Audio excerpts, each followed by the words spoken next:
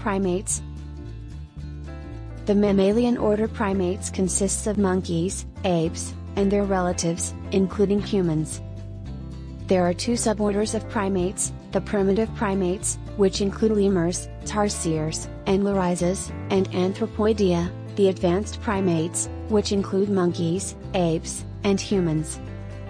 The anthropoids are divided into New World monkeys, Old World monkeys, and hominids. New World monkeys typically have a wide-apart nostrils that open to the side, and long tails, which are prehensile, grasping, in some species. This group of monkeys lives in South America, and include marmosets, tamarins, and howler monkeys. Old World monkeys typically have close-set nostrils that open forwards or downwards, and non-prehensile tails.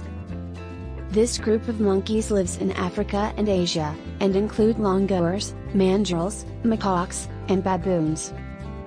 Hominids typically have large brains, and no tails. This group include the apes, chimpanzees, gibbons, gorillas, and orangutans, and humans.